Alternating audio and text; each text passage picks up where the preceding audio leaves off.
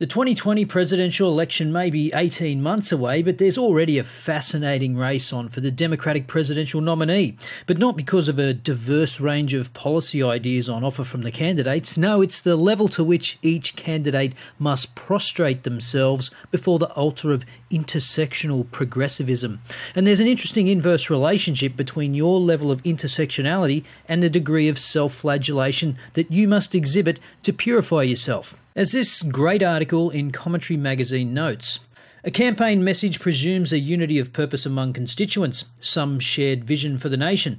Today's left, however, is atomised. It's a constellation of identity-based grudge peddlers with each racial, ethnic and gender identity competing in an endless game of rock, paper, scissors that they call intersectionality. In the identity sweepstakes, a straight black female beats a gay white male, who beats a straight white male, and so on. This means that if you're a Democratic hopeful, your makeup is the message. You run on your identity, and that identity dictates a personalised list of grievances and confessions. Those higher up the identity chain have more grievances. Those lower down offer more confessions. And if you can't compete, you promise free goods and services. That's the game. And so Joe Biden and Bernie Sanders have their work cut out for them. There is no level of apologetics that will completely absolve a candidate of that reprehensible combination of being old, white, straight and male. At least Beto is relatively young for a politician. And let's not forget woke. It's constructive criticism. It has already made me a better candidate. Not only will I not say that again, but I'll be much more thoughtful going forward in the way that I talk about our marriage, and also the way in which I acknowledge the truth of the criticism that I have enjoyed white privilege.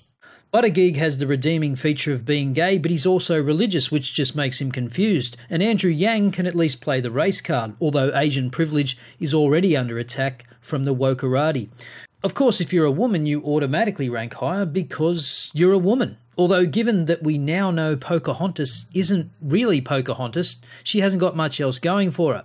Kirsten Gillibrand is in the same boat, although she has the added benefit of being a man-hater, which is popular these days.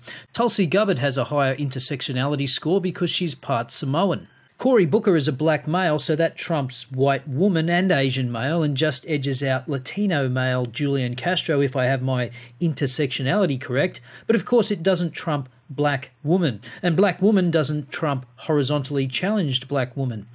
Back to the article. In the identity game, Joe Biden can't even make the tryouts. He's a straight white male senior citizen. Not only doesn't he rank on the grievance scale, he's old enough to have been an adult when institutional prejudice was a reality in this country. That puts his privilege score off the charts. If that's not enough, there's his well-documented penchant for massaging and sniffing female acquaintances. With all that baggage, it makes sense that he's trying to appeal to something bigger than identity politics. But the author of this piece could not have foreseen Biden's masterstroke move. You see, Biden is so keen to prove his progressive credentials, he's hired a senior advisor that doesn't even want him in the Democratic leadership. Now, if you're not familiar with Simone Sanders, let me give you a refresher course. Here she is in various media appearances just after the Democrats lost the last election. But here's the issue.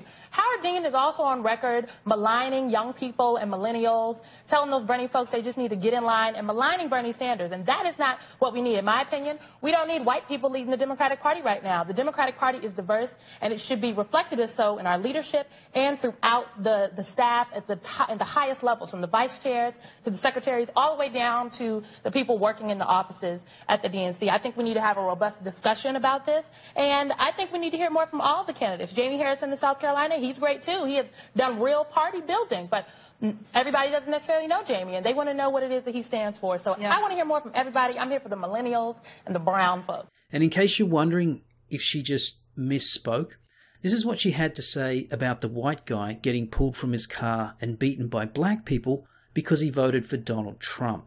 And a hate crime is not the same thing as protesting. We have to be very deliberate about that. And what do you say to the people who dragged a poor white guy out of a car and beat him? Oh my goodness, poor white people, please, stop it, Carl. What I say to people that protest is that, first of all, apparently there has never been an acceptable, pardon me, there has never been an acceptable form of protest.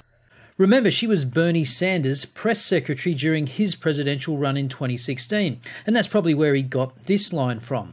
When you're white, you don't know what it's like to be living in a ghetto. You don't know what it's like to be poor. You don't know what it's like to be hassled when you walk down the street or you get dragged out of a car. And I believe that as a nation in the year 2016, we must be firm in making it clear. We will end institutional racism and reform a broken criminal justice system. So is Joe Biden's self-loathing move to hire someone that doesn't even want him in the Democratic leadership enough to satisfy woke progressives? I doubt it. As the title of this article states, being progressive means never having to accept "I'm sorry." There is no level of woke that will be enough to satisfy the regressives, but it will be fascinating to watch the Democratic hopefuls sacrifice themselves on the altar of intersectionality over the coming months. As usual, let me know your thoughts in the comments below. I'll see you next time.